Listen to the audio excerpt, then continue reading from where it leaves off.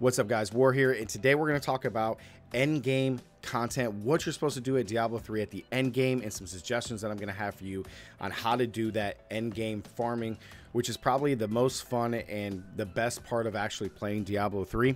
So this is going to apply to hardcore, softcore, and seasonal characters whenever you hit level 70, whether you're starting a new game or you have other characters, whatever the case may be. Once you hit 70, there's some end game stuff that you need to do. We're going to talk about it right here in this video. Let's do it. So starting out, guys, is after you hit 70, you want to be in adventure mode. Adventure mode is where all the end game stuff is going to happen. This is where you can do all your bounties, your rifts, your greater rifts, etc. Everything is done inside adventure mode. You should be done with the campaign, but even now the Blizzard has changed it to where adventure mode is unlocked for everyone. So enjoy the campaign, it's really fun, but all the end game stuff is going to happen in adventure mode, so make sure you're on that. The next thing is we need to get to Torment 16 as fast as possible. Okay, Torment 16 is the end game difficulty level that you need to be playing on to do all of our farming and all of our end game content. So as you guys can see, as you go up inside Torment levels, you get more gold, more XP, more gems, more legendary items, additional gold, XP, legendary drops per Torment level. Okay, down below, like when you start on Torment 6, like 1600% is cool and all, but you get to Torment 16, how about 7,000%, 17,000%, etc. So we want to get to Torment 16. Okay, guys, so one of the first things that we're going to look at is endgame farming and endgame content inside of Diablo 3 is after you hit 70, you want to do bounties. Okay, each act has 5 bounties that you can do, and completing each of them is going to give you a large heraldic chest, which is going to have some set items in it. Okay, each act has some set items that you're going to get, like for example, completing act 5 and defeating Methalil is going to give you, or defeating him and like completing all these is going to give you the wraps, which is really good. But completing bounties is really good because we need these resources, the bounty rewards, to be able to do all of our cube manipulating and re-rolling and all those things. So you get those mats, all these mats, one for each act, and you're going to use them to do a lot of the crafting materials and reforging and upgrading inside of the Herodric's cube or Kanaya's cube. So doing bounties is very important. A real big tip on doing bounties, guys, is you want to be able to do them in groups. So you want to go online, or if you have a group of 3, what you do is each person takes an act, you guys all finish your act, and then you do like combine on the last act and get it done really, really fast. And then you have all of the bounty caches that open and give you cool stuff.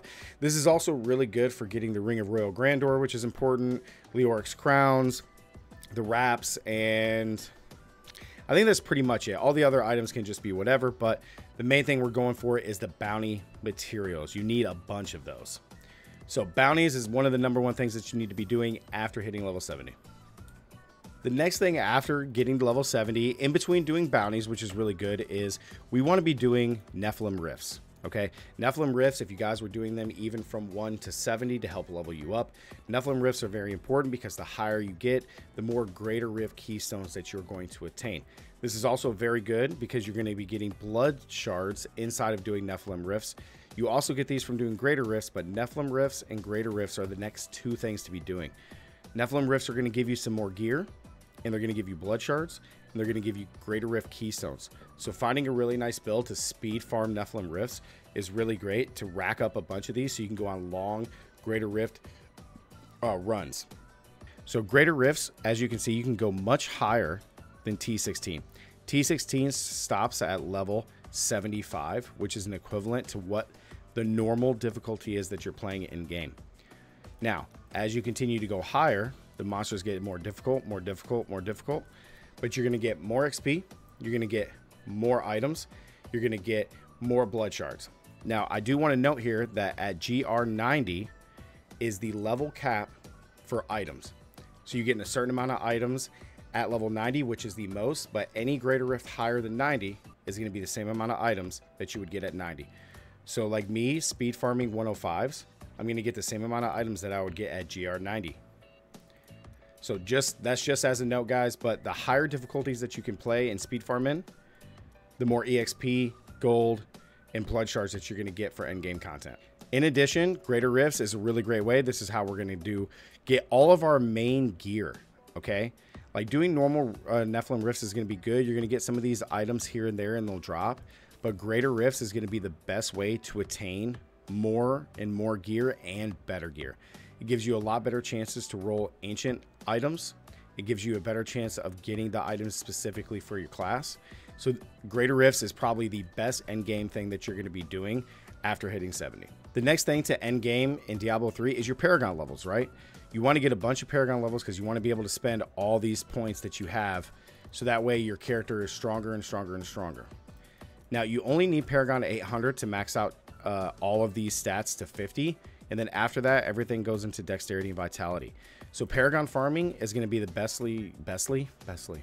is best done doing Greater Rift farming. So at GR 105s, I can do these in about 1.5 minutes with my DH or my monk. So I just speed farm to gain as much paragon levels as I can. We're trying to get to 1500 before the end of the season, which is still about a week and a half away. Should be no problem. I can do it in like 3 hours, I think. But paragon farming is definitely the last thing that you want to be doing, which is part of the whole pushing towards the end game. That way you can do even more damage. You can see on your main stat here, I got 21,000 dexterity on my main stat on the sheet. So all of this comes a lot from my items, but a big part of it is because of my paragon levels that you're going to get from GR farming. One of the next things you're going to be doing a lot, guys, is rolling items with your blood shards. You know, the higher GRs you get, the bigger that this number increases. So I can hold 1,600 at one time. And I'm going to spend them on just, you know, rolling for items. You know, if I have a set of bracers that I want to get better, I'm just going to be rolling bracers until I get, you know, hopefully I roll these and get them a little bit better than what they currently are. You know, using blood shards on any of your items that you want to roll for never hurts. You definitely want to do it in, you know, cheapest first, because to see how they're 25, and then some are 50, 100, and then you have weapons that are 75. You definitely want to do it on all your exterior before doing the weapons and stuff, because those are a lot easily, you know, craftable and just easier to attain than spending 100 on all of these, and then I don't even get a legendary.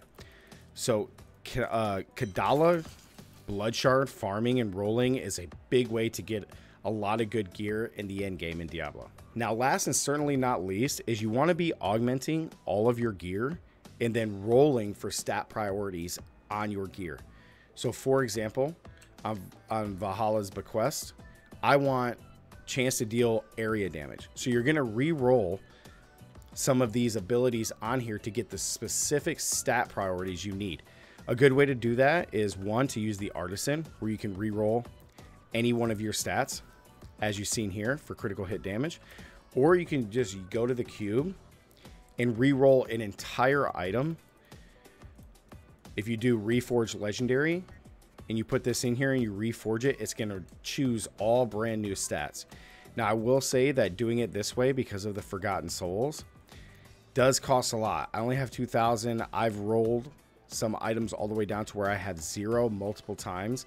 Getting Forgotten Souls, it takes a long time to accumulate these, because when you're doing GRs, you're basically getting Forgotten Souls only from salvaging legendary or set piece items. So getting a bunch of these and holding these on are good, where you want to re-roll maybe one thing, try to get it primal, etc. So I definitely suggest doing this last. I would rather try to just keep farming and finding items, and then changing maybe one at the Artisan like I have here, as opposed to just re-rolling it all, because the chances of getting something really good is low. It can happen, but it's just very low. So guys, that's going to do it for end game in Diablo 3 and all the stuff that you need to be doing to kind of farm, get better gear, get all of your crafting materials, all that stuff. All this crafting stuff is going to come from salvaging all of your items, whether it's, you know, yellow items, blue items, gray items. You're going to get all these from doing bounties. You're going to get them from just farming and salvaging all of the gear that you find, and then also just finding them on the ground. But this is definitely the best ways to end game farm and end game content in Diablo 3 to help push you to get a perfect character, or 2,000, 3,000 paragon, whatever your end game goal is. But the end game in Diablo 3 is really where all the fun begins. So guys, if you did enjoy today's video, make sure to drop a like, as it does help me out, guys, and subscribe if you're new. All the support has been fantastic. fantastic. You guys are the freaking best. And I love all the support that you guys have been giving me. I've been really thinking about like starting to stream Diablo 3, you know, on Twitch. So let me know down in the comments, guys, if you'd like to see me stream on Diablo or on Twitch with Diablo. I just, you know, I'm real fidgety about it because I want to just bring you guys really good content, and Diablo is just kind of tough to stream in my opinion. But let me know down in the comments if you guys would like me to stream that. And as always, stay gaming. I'll catch you guys in the next one. Peace.